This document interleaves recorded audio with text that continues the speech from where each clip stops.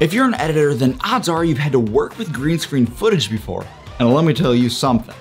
It can be a time-consuming process, especially if you're using the wrong tool for the job. So that's why in this video, I'm gonna show you the 2 most effective and just in general, the quickest green screen removal tools inside of DaVinci Resolve. So all that stuff and more coming up. But first, if you're new here, my name is Billy Rybka and I make weekly videos all about teaching you to become a better video editor. So if you wanna level up your editing skills, click the subscribe button and the bell notification so you don't miss out on anything. So the first way to easily remove green screen is actually gonna be on the Edit tab. Now, quite honestly, I really like this way. So to do this, we have to open up the effects library and then go under Open Effects and then just type in Key. Then we're gonna go ahead and grab this 3D key here and drag it onto our green screen clip. Now click the turkey baster looking thing inside the Inspector tab under Effects. Then to actually use this, we have to hit this drop down button right here and click on Open Effects Overlay. Now, it is time to harness your inner artist and literally start drawing all over the green screen, and you're gonna start seeing it disappear. And as you can see, it does a pretty good job, but there are still some green areas. So if we scroll down, we can go to the output and change it from Final Composite to Alpha Highlight Black and White. Then under Matte Finesse, we can just bring up the clean black just like this, and you can see that it's gonna start cleaning up our key. Then all we gotta do is just change the output from Alpha Highlight to Final Composite.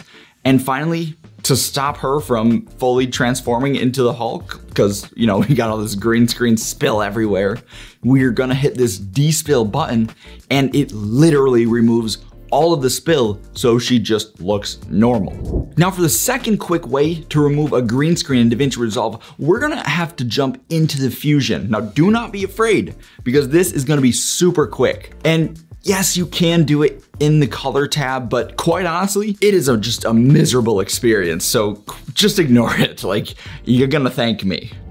Anyways, in the Fusion tab, we're just gonna hit Control and Spacebar to bring up the Select Tools menu, and then we're gonna type in Delta Keyer, and then add it into the flow just like this. Next, click on the background color and select Pick Screen Color. Then you're just gonna select the green screen. Then just hit OK, and you can see that there's like this fogginess that's around her, but for the most part, the green screen is gone. And the fogginess is because the green screen that we're using here, it's not lit evenly, so it looks like there's some different shades of green, which is how most people's green screen actually is. So to fix this, we're gonna go to Matte, and then under View Mode, we're gonna go and change it to Matte also. Next, grab the low end of the threshold and bring it up so that the black part of our clip is just solid. Then we're gonna go to the high end of our threshold and actually just bring it down a bit so that the person is completely white. And now if we change our view mode from matte to final results, you can actually see that it cleans up our green screen like perfectly. There's not any spill on her. It just looks good. Speaking of looking good, if you're trying to sharpen your DaVinci Resolve skills, then you are in luck because we just released the DaVinci Resolve Effects Guide and the Beginner's Guide. Now these guides are built with AI so that they're incredibly searchable and they're like so easy to navigate. So if your main language also isn't English, I got you, boo. These are also transcribed into multiple languages. So not only can you read the video in your native language, you can also listen to it in your native language too. So if you want to sharpen your Resolve skills and also help support me and this channel and what we're doing and the content we're putting out, click the link below to grab these guides. Really appreciate it, guys. So I got a question for you. Why do you make videos? Let me know in the comments below.